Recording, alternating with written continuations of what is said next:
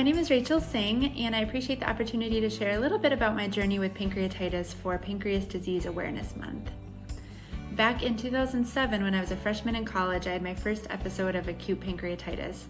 I ended up being hospitalized for about a week and had my gallbladder taken out and hoped that this was going to be an isolated incident. I was a pre-medicine major and taking biology and just starting to learn about the pancreas and what its function was. I've wanted to be a pediatrician since I was in middle school and knew that I wanted to go into healthcare and serve patients. So unfortunately during college, I did develop recurrent acute pancreatitis and was hospitalized a few more times. And we really didn't know kind of why this was happening, and I was feeling pretty hopeless. But between episodes, I was feeling well, and so I just continued to study and I applied to medical school.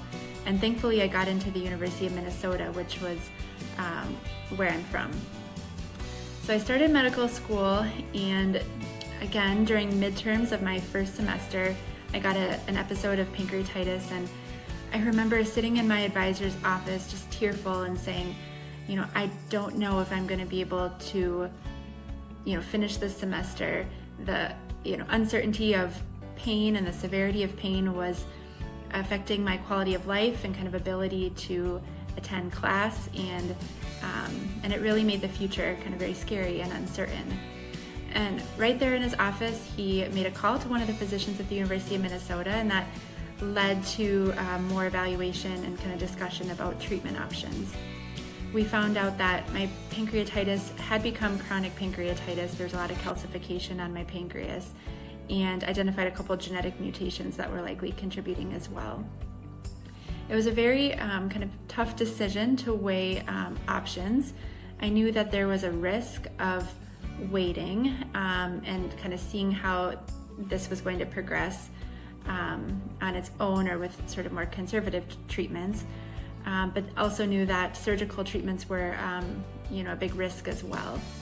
I sought out several opinions, and one thing that helped me was there was a study at the time that had looked at patients who had had a total pancreatectomy and auto islet transplant, and the majority of them had wished they had done it sooner. And I remember even before hearing about this surgery, kind of telling my GI physician that I just wished I could get my pancreas out. It was just causing so much pain and really starting to limit me. So I made the decision to do that surgery after my first year of medical school. It was a big recovery. I took about 6 months off and a tough recovery, but I had a successful outcome.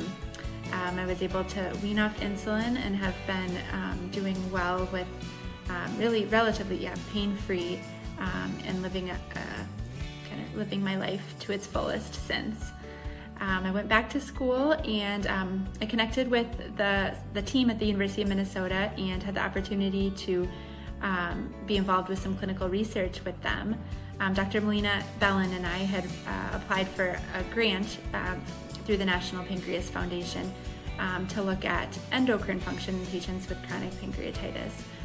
That was kind of my first experience with the National Pancreas Foundation, and I just really appreciated what they're doing for advocacy, for research, patient support through all of this.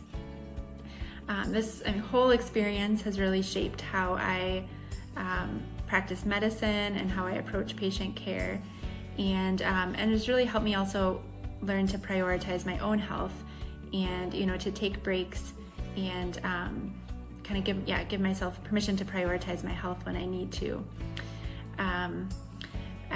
Again, just appreciate the opportunity to share my story, and if any of you have any questions or if I can be of support, please don't hesitate to reach out. Thanks.